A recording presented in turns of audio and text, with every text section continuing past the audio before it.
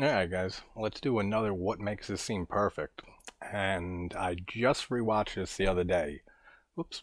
For the first time in a long while. And I want to do a watch party of this. I mentioned this because I have mentioned on the channel I'm not a big sci-fi guy. Like, that's why Alien, it's a masterpiece, but it's not in my top 10, films or anything close to that. But The Fifth Element from 1997, this is a science fiction movie that works for me in every way imaginable. This movie is so original. I don't think I've seen a decent amount of ideas put on screen in this film ever since or before or ever again. Like, there are just some things in this movie that are so original, that are so creative, and it just works 100% for me. Like, I know people who think this movie's fucking stupid. To each their own. This is probably in my top 30 films of all time. And this scene is perfect. Like, what can you say about this scene? The first time I saw this movie, when this came out, I don't remember if I saw it in theaters, but the scene we're talking about is the Diva dance from this movie. Now, this might be like one of the most original scenes ever put to film for me and what I've seen. Listen to this.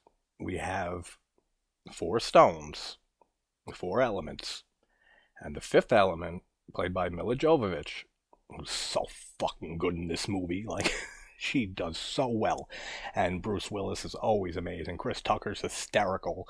But you have this fifth element on a space cruise over a beachy planet with an alien opera singer that breaks into unimaginable human, beyond human singing in like a trip hop.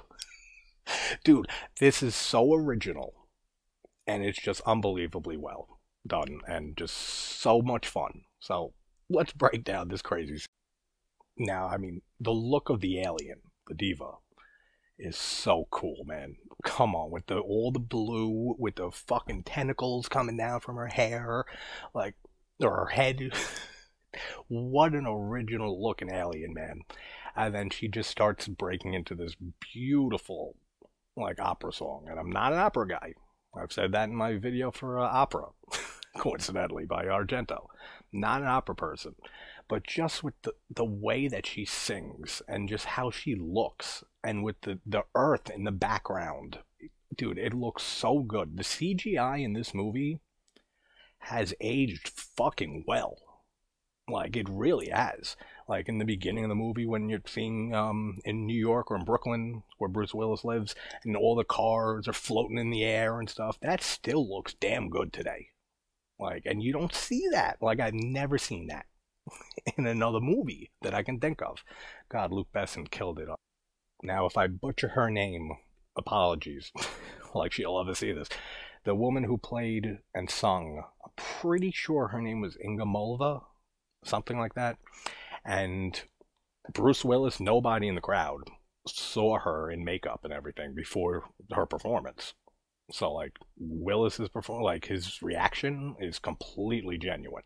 Like, looking at her singing and everything in that outfit, man, that had to be some crazy stuff to see. Like, what a cool thing to be a part of.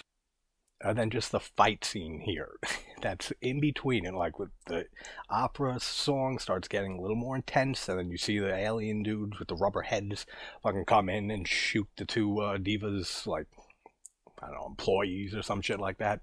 And then it just, you see, which I love this, you see Lilu just like look so pissed off, and she sees that these were the people who shot down the spaceship that she was on and crashed into the planet, and she is just ready to kill. One hysterical thing in this movie, though, is these aliens, twice, they get the stones. They don't open the case. Like, not once. These people don't look inside cases. They just assume, here's a case, we got the stones, and they never have them. then we just get the beat that kicks in. And I know that the way that they wrote the vocals here were to make them sound so alien and so not singable by human beings, but I'm pretty sure she sung like 85-90% of this, which is fucking mesmerizing, first of all, with a vocal range like that. There's one part that's digitally altered, and you can hear it. It sounds like a flute. It's like a keyboard. It goes like... It's like really out there. But man, does it add to the scene so much. And just the fight choreography. This was a big 90s thing. Like when you would just see fights with each hit and stuff, like on a music cue, like the music was synced so well to this choreography. And God, just Jovovich kills it in this. Like, I love her so much in this movie. She's hit or miss for me, but this movie, she just absolutely killed the role of Lila. And then just the way that it's edited, man. Like, this whole film is edited perfectly. Like, there's such great editing in this. When Zorg, which Gary Oldman kills as always, opens up the chest, and he's like, they're not here. And then it cuts to Mila Jovovich going, ha ha ha. Dude, that's great. I love that so much. You do see it a lot, but for this movie, it works so well. And then the alien bitch is singing so loud, and she's doing like that. Come on, when have you ever seen something like this in another film? Never. For me.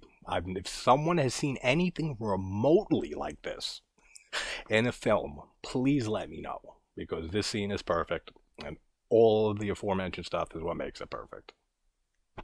Take care, guys.